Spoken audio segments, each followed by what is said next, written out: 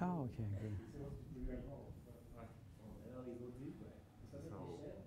they presented two at the black box on the side. We're not discrete sharing the. Okay.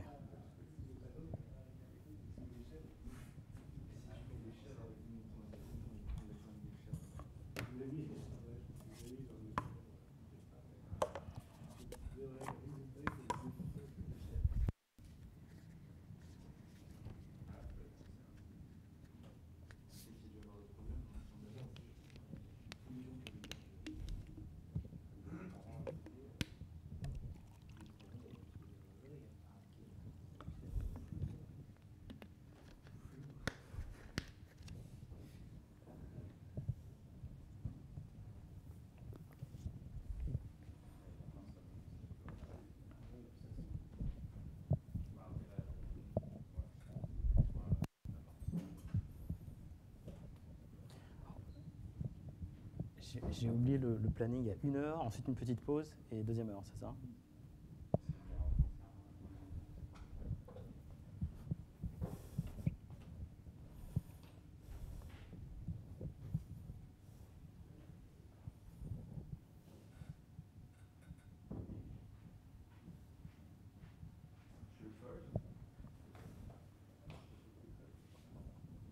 So it's my pleasure to introduce Phong NGUYEN from École Normale Supérieure, and this is his first lecture. Okay, so good afternoon, everyone. First of all, I would like to thank Philippe for inviting me here. So I want to tell you about computational aspects of Euclidean lattices. And I'm a bit embarrassed because my topic is much simpler compared to other lectures. So to compensate, I put this picture which is not mine. Do you know what is this picture? Have you seen this picture before? Yeah. You can have an embedding of the torus which is C1, but you can have which is C2. Ah, exactly. Excellent, excellent. And for the record, I didn't pay you. You did this thing. So yeah, this is R2. This is an embedding of R2 divided by Z square. So what people in the audience say is probably not that audible on Zoom. Ah, okay. So I want to repeat that this picture is a C1 isometric C1 embedding of the flat torus R squared divided by Z square. Okay. And this was done by a team of French people 10 years ago. It's very nice. All right, so what I want to do is I want to give you a flavor of what I'm going to talk about. And then I will talk about lattice problems. And then I will introduce a very classical algorithm by now, which is the LL algorithm. But there are surprising things which have been discovered in the past few years about this LL algorithm. So I will tell you a little bit about it. And then I will describe related algorithms. One is the so-called Babai algorithm. And then something which is quite popular as a tool for cryptographers is discrete Gaussian sampling. And that's connected to some interesting mathematics. And if the time allows it, I will talk about worst case to average case reduction, so to explain what it is. However, I may be too confident, so I have uploaded the slides, but I'm not sure I will have enough time. We'll see. So what kind of things am I going to talk about? So what I want to say is that there's been from a computational point of view, there's really been a lot of progress in the tractability of lattice problems. So for instance, if ever you encounter a lattice in practice, you should be aware that most lattice problems, even the hardest one, are somewhat easy today if the rank of the lattice is less than, say, 100.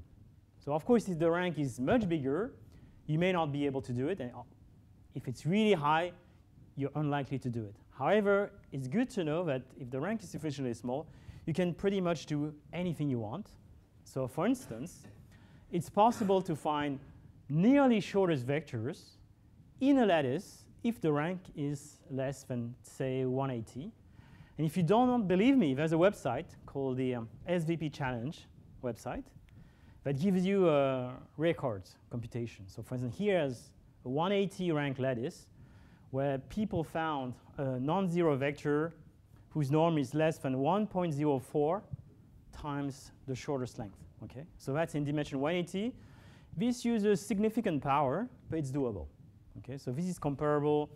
I think it would be less. It's a fraction of what used for factoring challenges.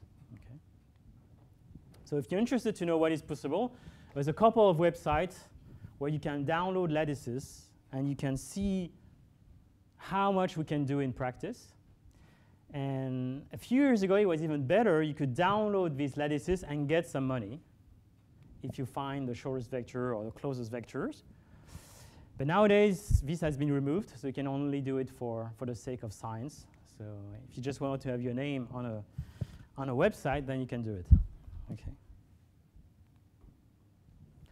Another thing that happened in the past 10 years is we've seen a lot of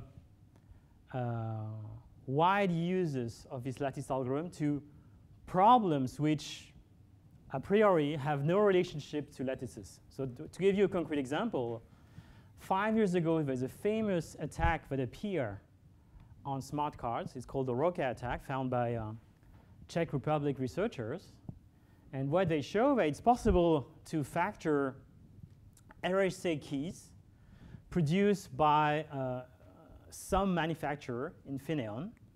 And for instance, the million identity cards used by Estonia were vulnerable. So I think the cost was about $10,000 per card. You could recover the secret key of one identity card. So if you have enough money, you can do it for the whole country. But you have to pay about $10,000 for each identity card. So what do? You have a large RSA number, so just a product of two large primes. So that's, in general, if there's no special property for the prime numbers, that's very difficult. However, these cards had a very special prime generation. And it turned out that each of the prime number, instead of being uniformly distributed modulo small primes, as it should be, it belonged to the subgroup generated by 65,537. So that's the only information, side channel information that you had.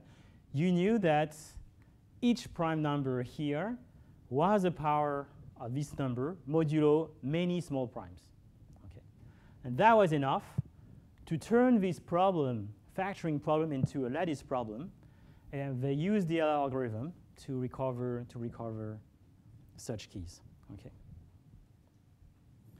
So even if you don't like lattices, maybe in your work, maybe you will need to find a short vector in a lattice or find a closed vector in a lattice. Okay.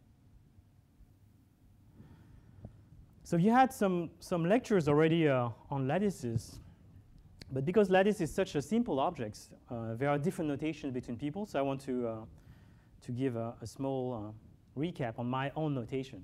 So for me, I will talk only about Euclidean lattices.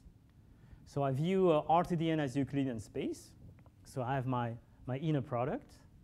And this is how I'm going to write the norm. And for me, a lattice is going to be any subgroup of the space, of the Euclidean space, which is discrete for the topology induced by the inner product. So what does it mean? It means that for any point in the lattice, I can find some ball that isolates the point. So that's this, right? And I will talk about rank. The rank of the lattice will be the dimension of the linear span of the lattice. So with this definition, the simplest example of a lattice would be Zn. So Zn is obviously a subgroup, and it's obviously discrete. And any subgroup of Zn would be also a lattice for that definition. So sometimes some people only consider full rank lattices. Here I'm considering any discrete subgroup of R to the n. So as you know, there's a characterization of lattices of discrete subgroup of R to the n, such that we know that L is a lattice if and only if there exist linearly independent vectors over the vector space, such that the lattice is the set of all the linear combination of those vectors with integer coefficients. Okay, so in that case, I call such a set of vectors a basis of the lattice, and the rank is exactly the number of elements of this basis. And as we know, bases are not unique. So here are green vectors, here are red vectors, here are blue vectors. If I take all the integer linear combination of these vectors, I get exactly the same set. Okay. So for computers, we actually do not work with directly with these lattices. Instead, we restrict to integer lattices, which are just any subgroup of the hypercubic lattice z to the n. Okay. And one thing which is fundamental is if I take a full rank sublattice of Zn, there's a very special thing. The quotient Zn divided by L is a finite abelian group. So it's some kind of discrete torus. And this is the group which is very important in cryptography. So in cryptography, we only work with this kind of lattices, and we actually work with this finite group. All right, so we agree on the definition. So I need a few more very basic tools. So I'm going to introduce duality, Gram-Schmidt, and covolumes.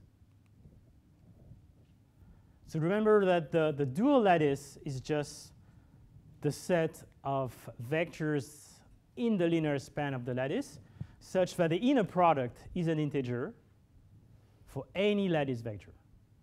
Okay, so it's an elementary exercise to show that this is indeed a lattice. It's indeed a subgroup of discrete subgroup of R to the n. And you can show that the rank of those two lattices are identical. Okay, so the primal and the dual lattice have the same rank. It's always good in a lecture to have some examples. So to get used to this dual lattice, for instance, you could take a very simple lattice. Let's take an integer matrix and consider the kernel of that matrix mod Q. Okay, so I look at all the linear combination of these rows, which are congruent to 0 mod Q. And then you can see it's a subgroup of z to the m. So it's a full rank. It's even a full rank lattice in z to the m. And so this is wrong because I didn't define the volume yet. But you can see what is the dual lattice of this lattice. And you can see that the dual lattice is this lattice. Okay, so it's just an exercise to get used to the dual lattice. Okay.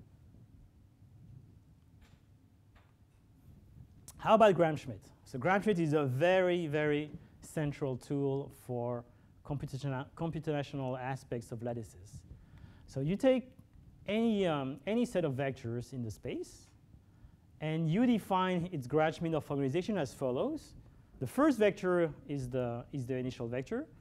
And for each vector, you're going to project the ith vector over the subspace orthogonal to the previous vectors. Okay. So this would be, so here it's going to be B1, B2. So this is B2 star, and this is B3 star. So that's a very elementary tool to show the existence of orthonormal bases in Euclidean spaces. So in general, in lattices, we don't have orthonormal bases, but this will be very useful to quantify how good a basis can be. So this Gram-Schmidt family is orthogonal by construction. And you can see that the Gram-Schmidt vectors span the same subspaces than the initial family. And geometrically, the norm of the Gram-Schmidt vector is just the distance of the ith vector with respect to the subspace spanned by the previous vectors. Okay? And there's a relationship with duality. You can notice that the last Gram-Schmidt vector, if you normalize it like this, you see that it's a dual lattice vector. So why is it? You can see that it's orthogonal to all the previous vectors. And the inner product with Bn is an integer by construction. So therefore, it belongs to the dual lattice. So one thing which is often confusing, the Gram-Schmidt family is not a basis. It's not a basis of the lattice. It's only a basis of the linear span. However, this last Gram-Schmidt vector is connected to the dual lattice.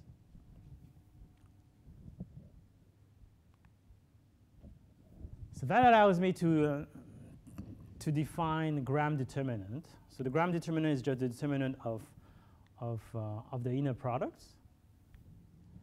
And the relationship with the Gram-Schmidt is that it's also the product of the square Gram-Schmidt norms. Okay? So it's an elementary fact that if you take a basis, the gram determinant of the basis does not depend on the basis itself, on the choice of basis. It only depends on the lattice. Okay? So that's why the square root of this gram determinant is called the co-volume of the lattice. Okay? So this, in my picture, it corresponds to the area of this parallelogram here, which is the same as this red parallelogram. So for instance, the volume, the co-volume of Zn is 1. And it's an exercise to show that the product of the primal lattice with the dual lattice, the co-volume are equal to 1. Okay.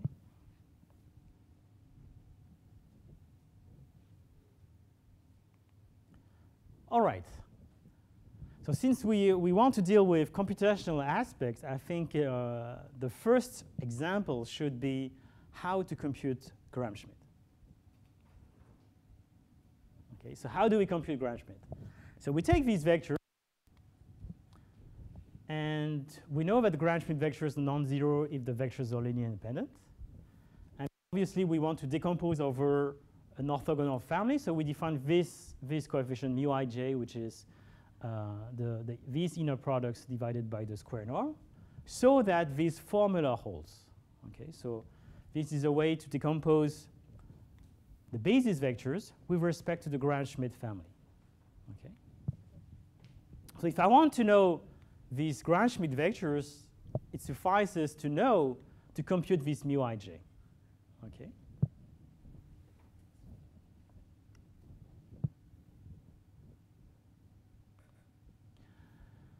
So you see there are some elementary induction formula. You can see that because the BI star are orthogonal, I can express the square norm of BI with respect to the Gram-Schmidt norms, and I get this formula.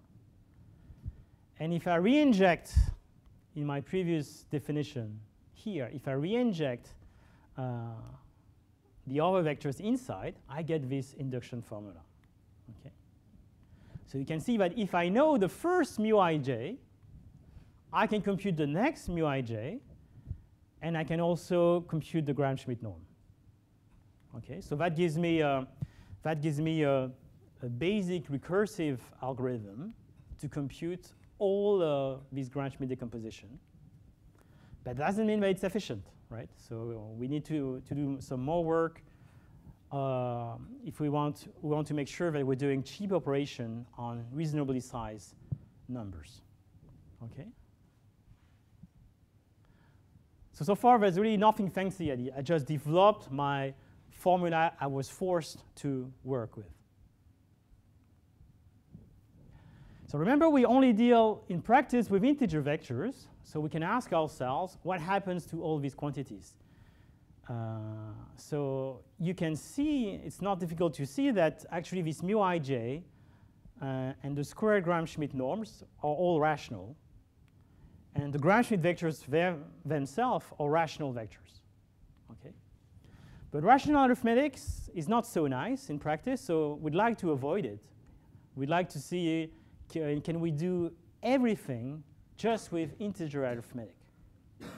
So for that, what we do is that we use the gram determinant. So the gram determinant are integer.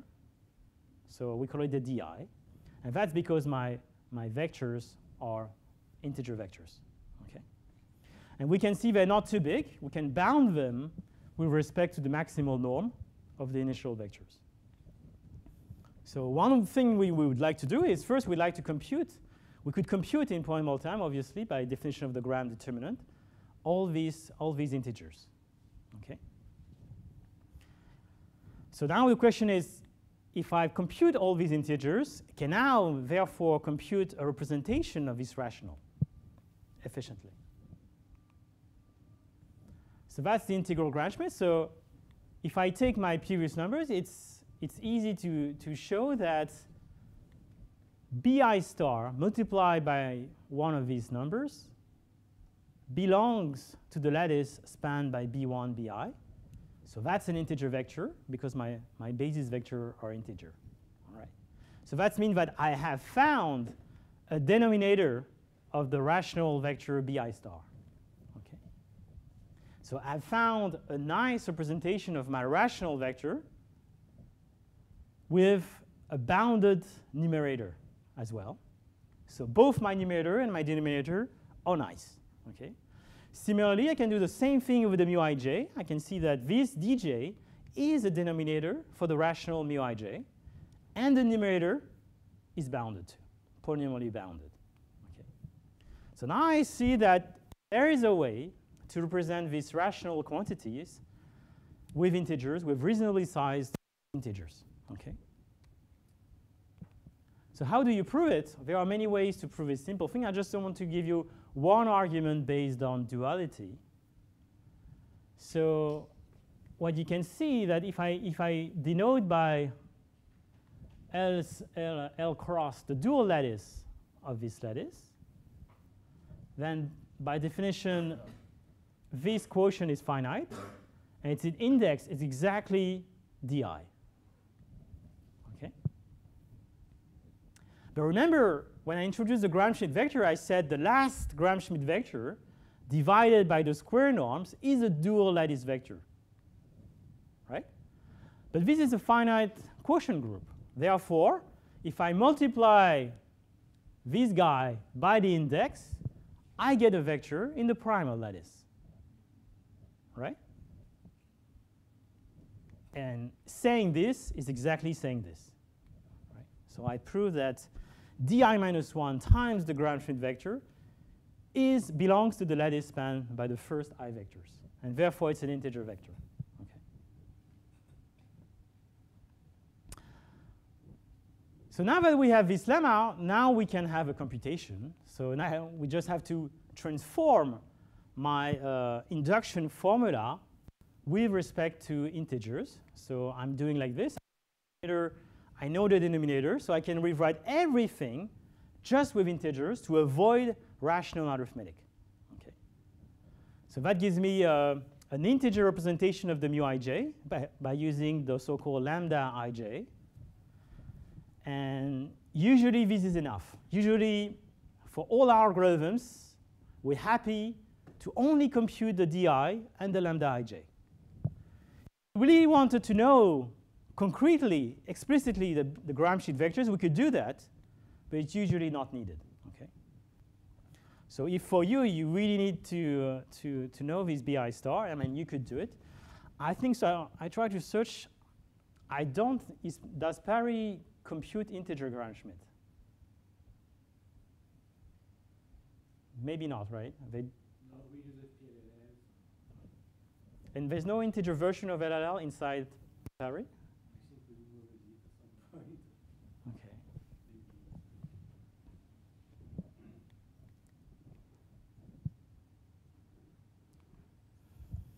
So what did we do? We started with integer vectors, and what we claim is we show how to compute all the Gram determinants efficiently, as well as an integer representation of the Gram-Schmidt decomposition. Okay, so I can compute these numerators and the denominators of the mu ij. And once I have that, so I can derive, if I want to, explicitly the Gram-Schmidt vectors. And I can also compute the square norm of the Gram-Schmidt vectors as a rational. Exactly. Okay? So why is this problem useful at all? Well, there's actually many applications you can do once you have these integer quantities. For instance, a very basic question. I give you integer vectors. Can you compute a basis of the lattice generated by the CIs? So what I mean by that is, where did my... So if I take the set ZC1 plus ZC2 plus and so on, and I took n of them, ZCN. So if I consider all the linear combination with integer coefficients of the CI, and here what is important is that I didn't assume the CIs to be linearly independent. So I know that this set is a lattice. It's a subgroup of ZM, so it's a lattice. And I ask you, can you compute a basis of this lattice? Okay? And if you look at this problem, if I take m equal to 1, and if I take n equal to 2, this is exactly finding the GCD of those two numbers, right? C1 and C2 are numbers, because m equal to 1. And you're asking, can you find the GCD of those two numbers? And that's Euclid's algorithm, right? So we're asking, is there a vector analog, a higher dimensional analog of Euclid's algorithm? And thanks to this Gram-Schmidt, integer Gram-Schmidt, you can do that. So you can think about this problem, how to, using this Gram-Schmidt, how can I do this thing? Yeah. So there's actually an algorithm which is very similar. I mean, it's really the natural generalization of Euclid's algorithm to do this, thanks to Gram-Schmidt. Okay. Another question you might ask yourself is a very basic question. I give you a vector, an integer vector. Can you decide if it belongs to the lattice? So now that you know a basis of that lattice, can you ask if it's in the lattice, and can you find, if it belongs to, can you find the integer coefficients to decompose this target? Okay.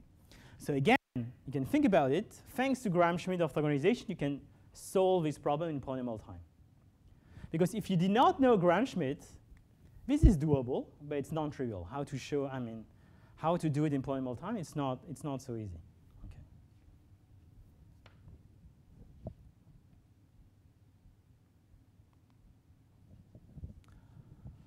So this Gram-Schmidt is a way also to dirty your hands. Okay. So now if I don't want to dirty my hands, I can also view it very abstractly. So what am I doing? I could say the following. I take a basis, and you notice if you consider all the lattices generated by the first I vectors, each of them is a sublattice. Okay? So we have a sequence of increasing sublattices. So that's called a flag of the lattice. And if you do that, you realize that if I is less than j, because you started with a basis, each quotient can be viewed as a lattice of rank j minus I. Okay? So this Gram-Schmidt decomposition is just a way to implement this quotient. And then the volume of this quotient lattice is just the quotient of the volumes. Okay? So behind each basis, there is a flag, and there's a sequence of quotient lattices. Okay? So this is the way you can view it. Yes? Your last point is always true. The fact that the quotient is a lattice of G minus I. Yeah. Always true. If it's a basis, yeah. Yeah, if it's a basis. But if you take arbitrary sublattice and one is included in the other, you may not view the quotient as a lattice. Yeah, but You may have torsion. you don't mean not to basis,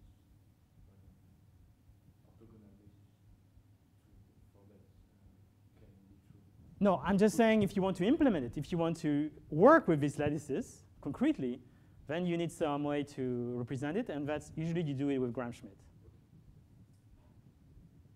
Okay, so we can just view as a mathematical object, we don't care about Gram-Schmidt. But if you want to play with it, do some computation, then we need something. So I just wanted to see both representations so that if you prefer to be abstract, then you can deal with this and ignore what I was doing before. Or for some people, they prefer to put their hand inside, and then you can. Okay?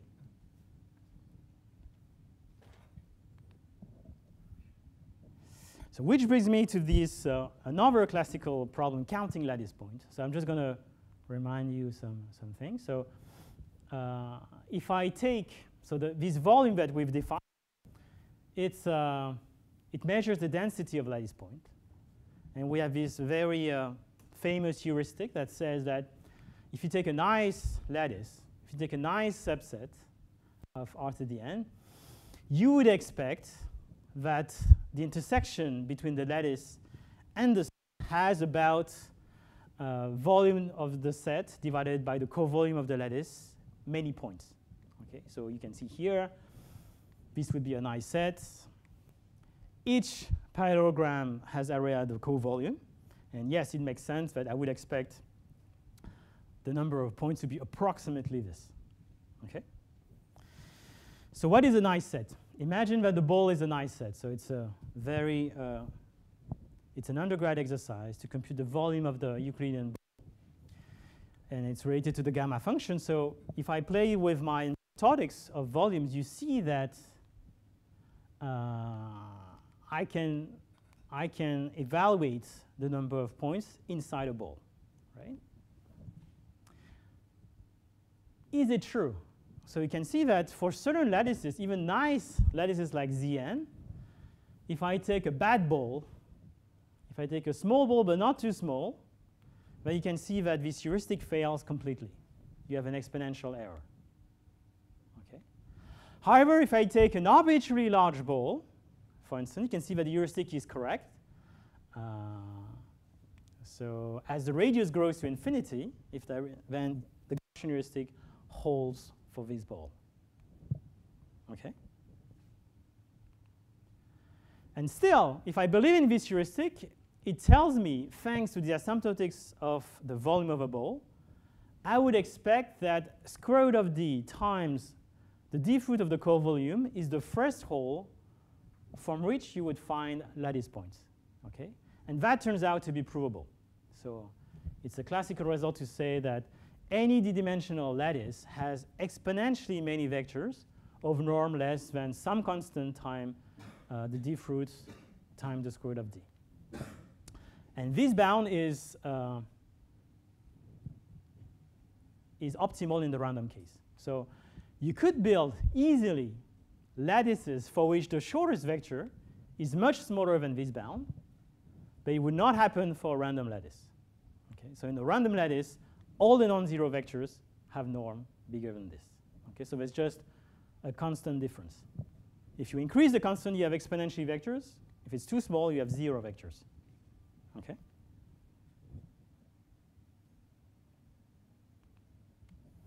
So this brings naturally to the notion of first minimum. So the intersection of a lattice with any bounded set is finite because the lattice is a discrete subgroup.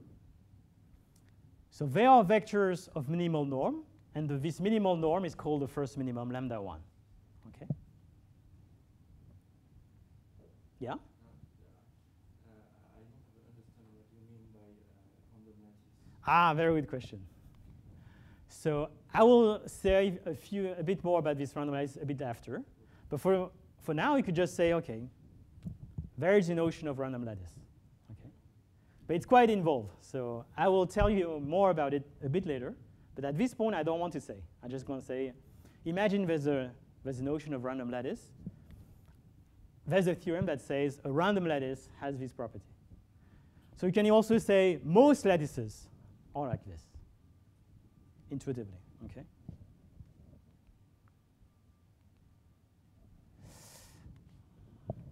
All right, so Hermite showed in 1850 that this ratio is bounded independently of the lattice. So just depending on the dimension of the rank of the lattice, I can upper bound this ratio. And this really corresponds to the worst case. So there are lattices for which this is maximum. And that corresponds to Hermite constant. Okay? And what I said before was studying the random case. Okay? What can we say about this quantity for a random lattice? And this tells you what happens in the worst case. Okay? So what did Hermite really show? So he showed this exponential bound on his constant. Okay? And the first result of Minkowski was to show that this upper bound was not the truth. So there was a much better bound. There was a linear bound on Hermite constant. So what we said before with the exponentially many lattice vectors. Okay? So now you can see any lattice contains a non-zero vector of less than square root of d. And in fact, it contains exponentially many vectors if you put a constant here. Okay.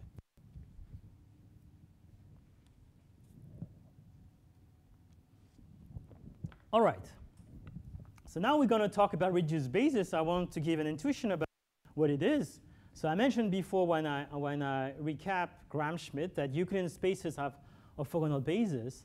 Lattices have, unfortunately, no reduced basis, no orthogonal basis, but they have vectors, they have bases for which all the vectors are short and nearly orthogonal. So let me say something a bit strange. If you take an integer lattice, actually any integer lattice has an orthogonal family. So you can find you have a set of linear independent lattice vectors which are pairwise orthogonal in any integer lattice. But this orthogonal family is not a basis in general. So it's strange. We have an orthogonal family, but we don't have an orthogonal basis. So instead what we have is this reduced basis. So far I have not defined precisely what it means. Just say intuitively, you could believe that this is a non-reduced basis like this green one. And you could believe that this balanced coefficients matrix is reduced. Okay? So that would correspond to, say, the red basis here. Okay. So enough about my notation. Now I can finally move to hard lattice problems. So as I said before, we only work with integer lattices. So the natural way to represent an integer lattice would take an integer matrix. So if I take an integer matrix, there are two things that interest me: the size of the coefficients and the dimensions of the matrix. Right? If we think about complexity theory, we need to parameter. So the main parameter is going to be the dimension of the lattice, and we're going to assume that the coefficients are polynomial in the dimension. So if the coefficients are super small, the problem might become too easy. Okay, so we're going to assume that they grow reasonably, okay, but not too big. What do you mean by super small?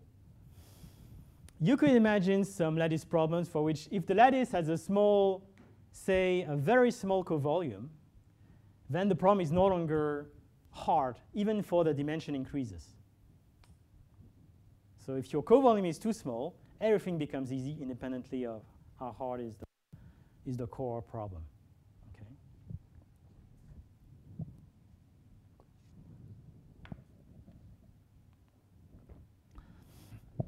So far I have not defined exactly what is yet this hard lattice problem. I'm just going to say main properties from a complexity point of view. Okay.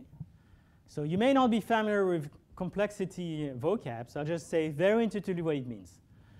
So all these lattice problems, they come as approximation problem. Okay? There's an approximation factor to relax the problems. So what we know is basically when the approximation factor is very small, the problems are very hard. As hard as the hardest problem in computer science, so we don't expect them to be solved efficiently. However, we have hope.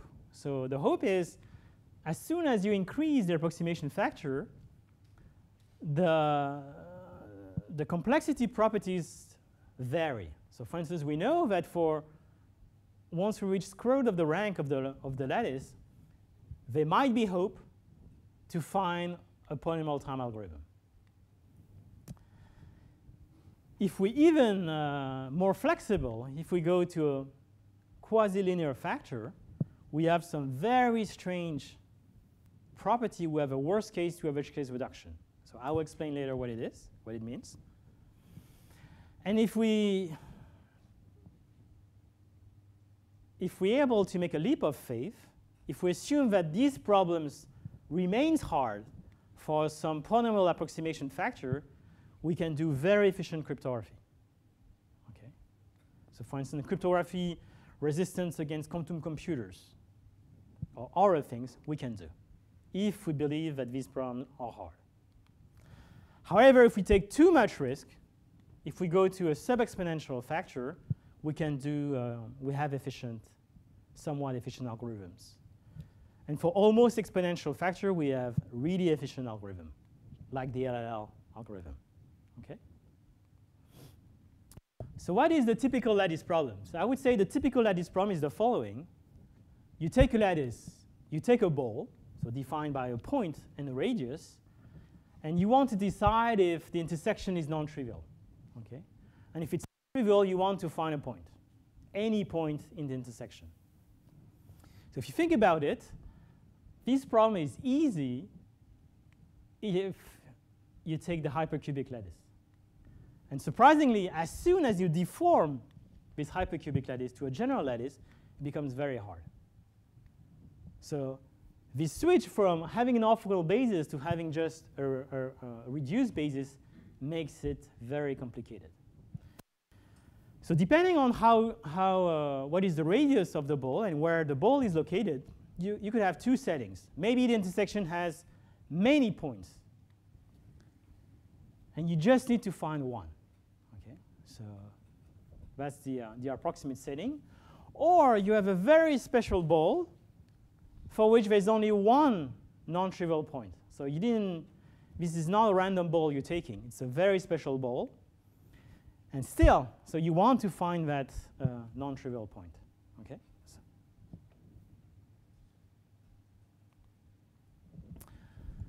So that's the generic problem. So it comes in many flavors. So shortest vector problem. Shortest vector problem would be, I give you a lattice. Can you find a vector, a lattice vector of minimal Euclidean norm? So I give you this matrix. Can you find a linear combination of these rows that have minimal Euclidean norm? So that's exactly what happens to this website I gave you at the beginning. You download this huge matrix, not this kind of coefficient, and you need to solve this problem. Okay? So here would be the green vector. So this is very hard. So we want to relax it. So you could ask, instead of asking for the shortest vector, just ask for a vector whose norm is not too far from lambda 1. Or say, not too far from the D fruit of the volume. Okay? A related problem is the closest vector problem, where we add to the lattice a target vector in this linear span. And I'm asking you, can you find a lattice point minimizing the distance to the target with respect to the Euclidean norm? Okay? So that's the closest vector problem. The name says it all. There is an easier version of this problem. It's bounded distance decoding. It's this problem, except that I promise you that this target vector is not far from the lattice. So it's not going to be a random point. It's going to be a point fairly close to one of the lattice points. Okay? So typically, it is obtained by selecting a lattice point, adding some noise, and that's your BDD instance. Okay?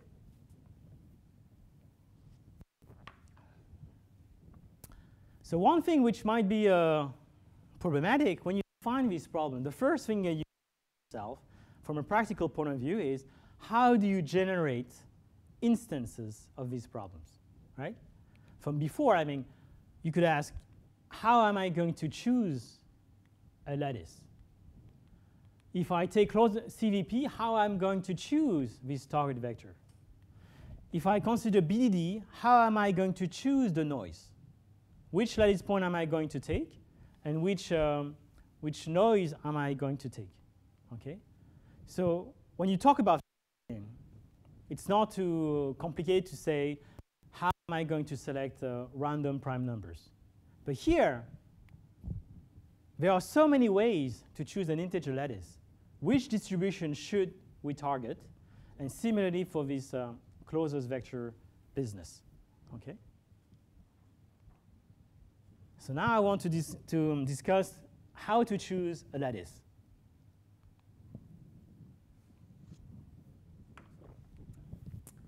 So finally, I'm going to say a few things about what is a random. Okay. So Siegel in 1945, he realized that there's a natural notion of random lattices, which is related to a Haar measure. Okay. So I'm going to say just this thing. If you know the Haar measure, you know what I'm talking about. If you don't know the Haar measure, I don't want to define what it is. So I already have way too many slides. So if you don't know, then just pick it up. Haar measure, it's not that hard. And then you can see what is the natural measure over lattices. Okay. And this definition is wonderful. So when I first got into lattices, I didn't know this. Okay, I didn't know this old article, and in the textbooks they don't talk about it. So that's really a shame. Most textbooks on geometry of numbers don't say anything about this. Okay, but if you read lecture notes from Siegel, which has been re-edited, there's a chapter talking about it. Okay. So what I want to say is not only there is the natural notion of random lattices, there are some very nice properties of random lattices.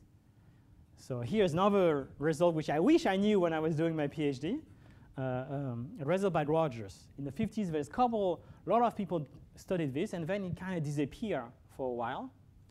So here's a wonderful result by Rogers. He says that if you take these random lattices and you look at the volume of the ball of radius lambda 1 for a random lattice, as the dimension grows to infinity, these converge to the exponential distribution. Okay? So it gives you a very precise behavior of lambda 1. Okay? So it gives you the fluctuation of lambda 1 for random lattices. Okay? But unfortunately, these are real lattices. So that doesn't tell me how do I choose an integer lattice, right? So as I said before, if you take a full rank integer lattice, it defines a discrete torus. Okay? So what would be natural is to say, how about I select this torus? Can I look at all the lattices that have this quotient? Yeah. Yeah.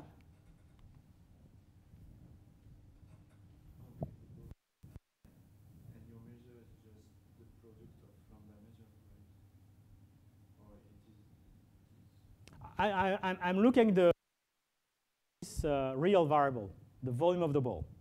Okay. So then it's easy to talk about limit distribution, for instance. Yeah. But this only holds for random lattice. Right? So if you take a worst case lattice, lambda 1 could be arbitrarily small. So this does not hold for a peculiar lattice. It only holds for most lattices. Most lattices, lambda 1 is we know how it fluctuates over the expected value. So it is random, but with respect to a precise law, because yeah. Constant is kind of random. So what I didn't say, for instance, these random lattices have covolume 1. So you can always scale whichever lattice you have to have covolume 1. So this notion of random lattices is for covolume 1 lattice. So then we know that lambda 1 is bounded by square root of d. But still, it could fluctuate. So here, it's telling you that lambda 1 is very concentrated for most lattices.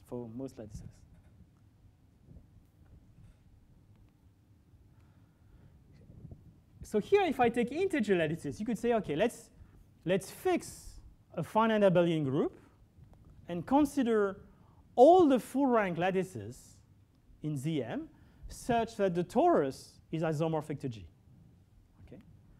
So for instance, the covolume of L must be the cardinal, the order of G. Right? So you can see this set of finite. Okay? So if I fix a group, all the integer lattices that has this torus they are finite. They are finitely many. Okay. So, but then each integer lattice has a quotient, has a torus. So if I take all these sets, I obtain a partition of full rank lattices. Right?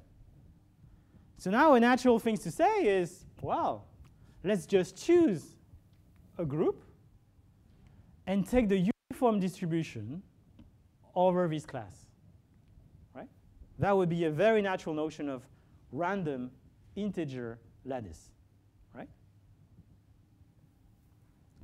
Now here is something great. A result from 15 years ago.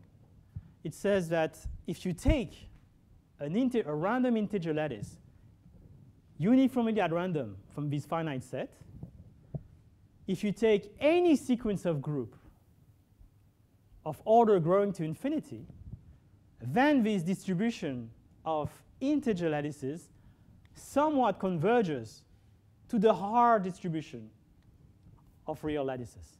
So these integer lattices are an approximation of random real lattices. Okay? So this is an ergodic result. Okay? So you can think that this uniform distribution of this finite set is a natural distribution. And if you think, oh, how do I choose my groups? I can choose any groups as well as the order grows to infinity. So I know that Bill did an experiment. In his slide, he had something like, he wanted to show how to use LLL in this thing. So the simplest group you can think of is G equal to ZP, Z divided by prime numbers. And you can see that sampling from this set is very easy, because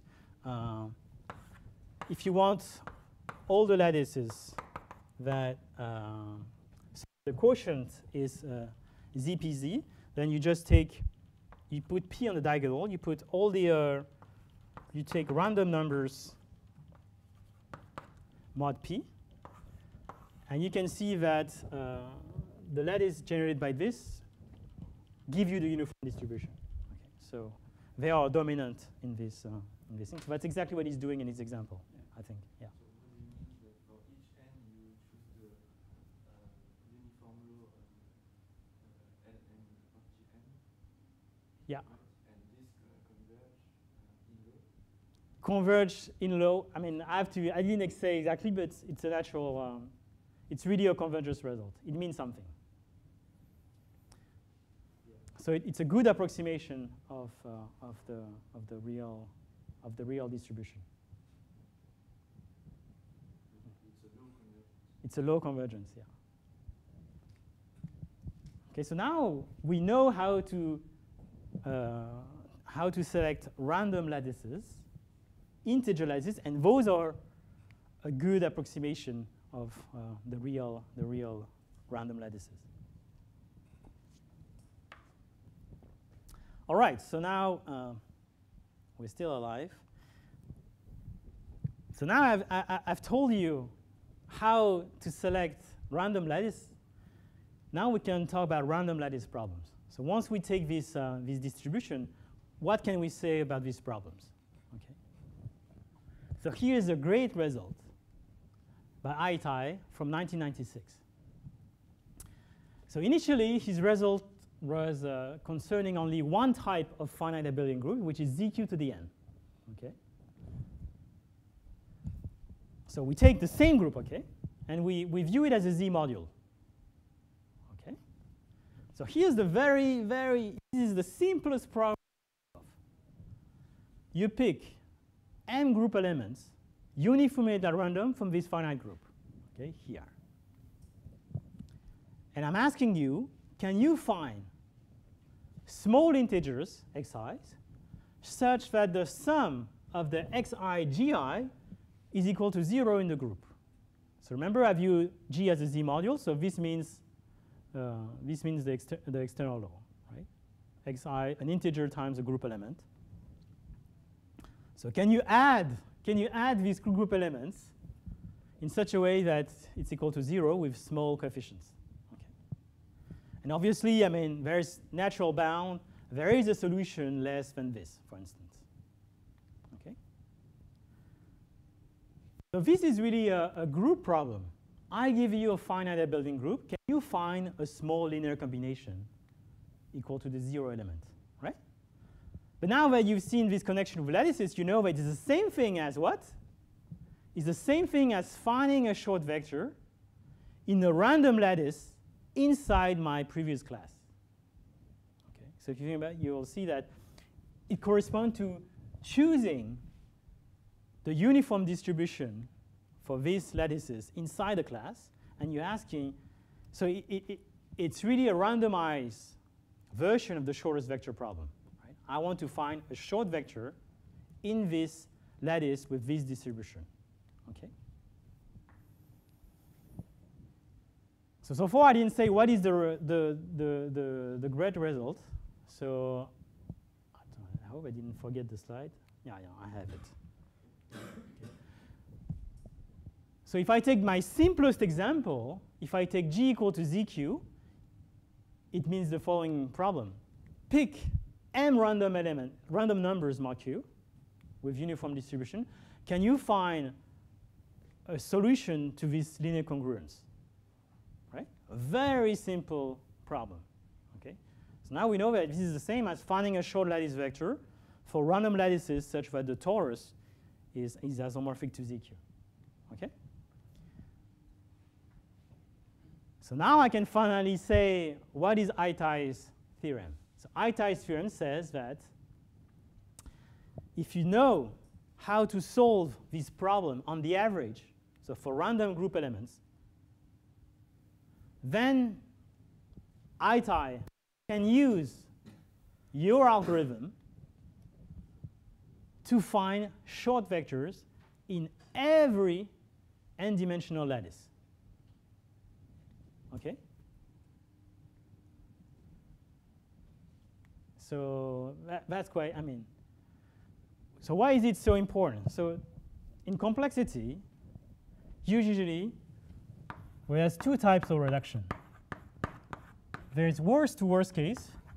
So you assume that you have a machine that can solve all the instances of one problem. Then you can use this machine to solve all instances of another problem. So this is what is used in NP-Harner's result. And then sometimes what you have is average to average reduction. So suppose that you have a way to solve a random instance of one problem, then you can solve a random instance of another problem. Okay, so that's what we have often in cryptography. What we very seldomly have is a worst case to average case reduction. So if we can solve weakly a problem on the average, it's enough to solve every instance of another problem. So if we believe that this problem is hard in the worst case, that means that this problem is hard on the average. And that's something that is really special, a problem for which random instances are hard. When I give you an NP-hard problem, you have no idea how to generate hard instances. It doesn't come with the instructions. You know there are some hard instances, but you have no clue how to generate them. Okay? So this theorem of Itai can be generalized to any sequence of finite abelian groups, provided that the order grows sufficiently fast. Okay? So in some sense, this looks like a computational analog of this ergodic result I was telling you. I was telling you that if the sequence grows to infinity, then these integer lattices converge to the real distribution. And now we know that it also has some hardness property. Okay? So that is quite surprising.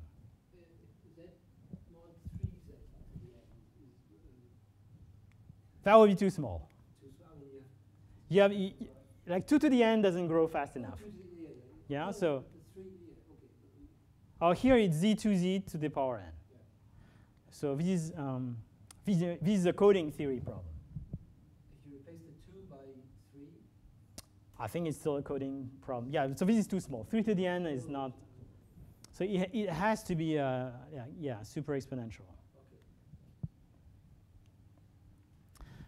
And so that brings back to what Philippe was asking. Like, if the entries are too small, then the problem might be easy, and so that's what's going on. If the core volume is too small, some problems become easy, even for their harder in general.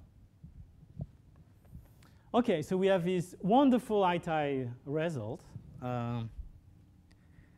So one thing that people love to do when you have a nice thing is to look at the dual approach. Okay, so let's put duality now into these problems. So the lattice I was working with is, remember, I picked some group elements in my finite Abelian group, and I consider the lattice formed by all the solution, all the relations between these group elements. All right? So what happens if I take the dual lattice of that lattice? Okay. Well, it turns out that the dual lattice of that lattice, with my definition of dual lattice, is related to the dual group of my group. So usually when you talk about dual group, you talk about complex, you're going to map to the unit circle. But instead, because I'm using additive notation, I want to switch the torus. So to me, here, only in this talk, the dual group will be the group formed by all the morphism from G to the torus, to the one-dimensional torus. Okay. So if I take that definition, you can see it's a basic fact that the dual lattice of that lattice is just the vectors which correspond to evaluating some character at every group element. So it's the set of all the yi's such that there exists some character such that for every I, yi is congruent to s evaluated at gi mod 1. Okay? So a lattice point in the dual corresponds to a character. So of course there's only finitely many characters, so there's a scaling. There's a translation. So modulo 1, if it's true modulo 1, you pave the whole lattice. Okay. So for this special relation lattice, the dual lattice corresponds to characters of the group. Okay. So 10 years later, Oded Regev defined the following problem. You take as ITI m group elements uniformly at random from the group, and you pick a random character in the finite dual group. Okay? And now here's the problem. Can you recover this character if I give you the group elements, and so I have to give you something with respect to the character. I take all the evaluation of the character at the group elements, but I'm adding some noise. Okay? So I'm adding some noise to this torus element. Okay? So you can see that this is exactly bounded distance decoding in the dual lattice of the ITI lattice. Okay? So this is the problem. Now you could ask, what is the noise? How do you perturbate these quantities? So remember, each S of G1 is an element of the torus R divided by Z. Okay? So the most natural choice would be a Gaussian noise. So what is a Gaussian noise?